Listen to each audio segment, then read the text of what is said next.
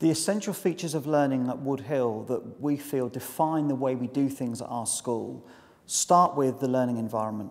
For me, the learning environment embodies the ambition and the expectation for children. The learning environment is the second teacher. It's the invisible teacher. It helps children understand the expectation. It provides clarity. It provides the ambition.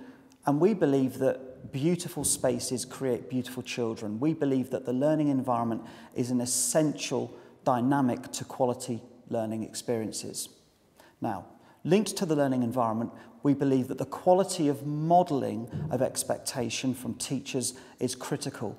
Our children may not see quality modelled every day, everywhere they go. We believe that adults have a responsibility through the way they organise lessons to model excellence and enable children to see what excellence looks like. And we believe this needs to be captured in the learning environment and captured as an integral feature to teaching sequences. The third aspect that we believe is essential to great learning within our school is the quality of dialogue and feedback for learning.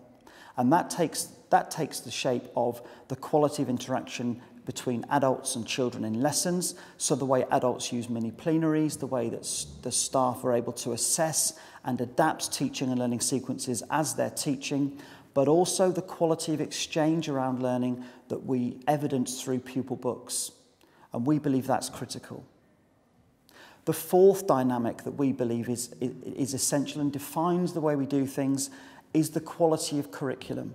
The quality of curriculum at Woodhill it's the vessel or the vehicle for which we enable great learning to happen. And at Woodhill Primary School, what you'll see is that the curriculum is fluid, it's creative, it flexes where it needs to meet children's needs, but it's also ambitious so that the expectations for excellence are absolutely rooted in a quality curriculum experience.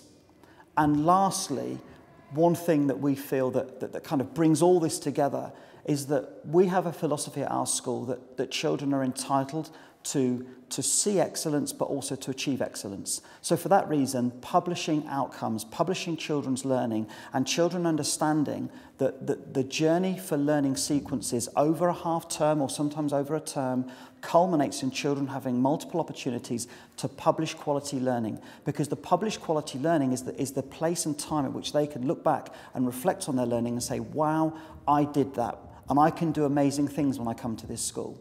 And it's the culmination of all of the teaching and learning sequences that take place over time. It's the culmination of great feedback, great expectations through the learning environment and great modelling, and it enables children and our community to celebrate greatness. Our kids can achieve excellence, and that's a really key message for our staff and for our community.